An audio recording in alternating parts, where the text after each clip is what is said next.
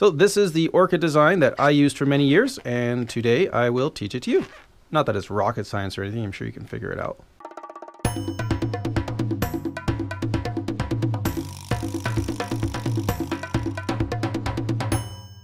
For this very basic version, you only need 3 balloons, a black one, a white one, and it doesn't really matter how much air you put in as long as you have enough to do what you need to do. You're going to end up breaking off both of these. And then for the fins, I like to use a smaller balloon, so I like to use a 160 when I'm working with 260s for the main body. I have made these Orcas like this using 646s.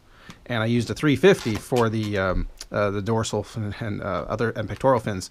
So it's you can scale this up, that's for sure. It's a real basic design though.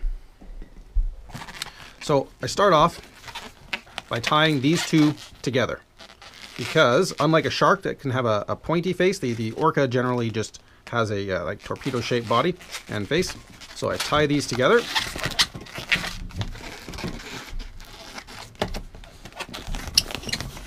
Then you decide how long of a body you want. Okay, so if we're making this one here to give out to somebody, is not too big, about that long, and you're going to end up breaking this here off. Although sometimes it doesn't look half bad to bring it back here. In fact, I might even try that today. I didn't often do that, but you know what, I think it'd be a bit of a stronger design. But anyway, back here, when you're at this point, take the tail and you want to make some flippers. So you could just go like that. You could just fold them and just give yourself 2 flippers that way. I kind of liked doing this with them, where you make 2, I don't know, what do you call those, 3-4 inch bubbles, fold them together, and then make another set over here to be the whale's tail. You know, as long as you have enough black balloon to come back along here, right?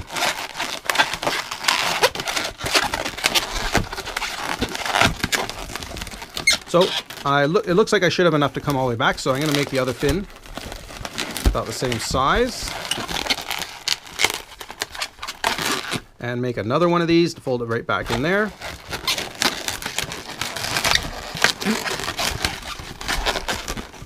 And I have enough air to come back to here. And it's about right, I think. If you have way too much, you just break it off and let the air out. If you're pretty close, just don't worry about it. You can tuck everything inside. So normally I'd put the fins in here and the pectorals would come down, but you know what? Let's see what it looks like with this coming around. It'll make this all a lot stronger too.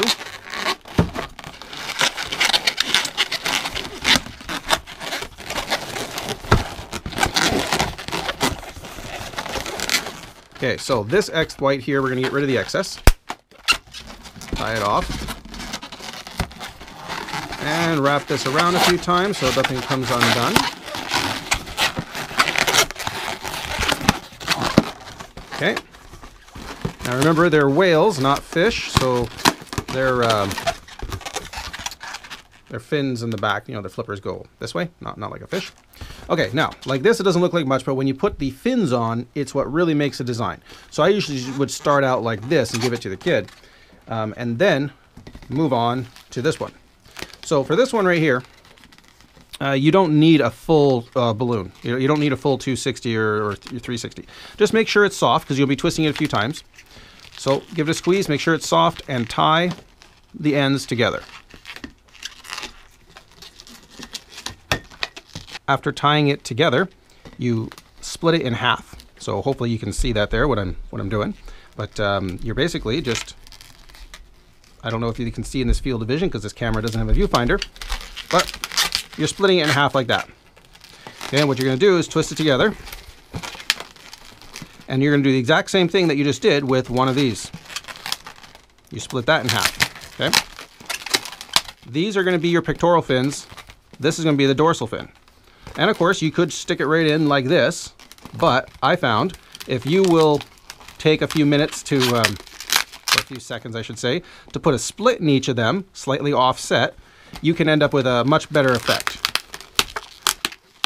So the longer portion of these fins. These here will be facing the front because they're slightly longer. And then same with the dorsal fin. You just twist it and you end up with a bit of a curve in the front, and the slightly longer ones here in the front, it just looks a lot better. Then you put that in the whale. They go down through the top right here. One fin there, one fin to this side. Naturally, it goes in a lot better when you only have one white underside, but when you have one white underside, it does look a little thin and just doesn't hold as good. So I think that looks a lot better when those are coming through there. Of course, this excess, you should just get rid of it if you have a snipper. Sometimes little bits of balloon just don't want to disappear.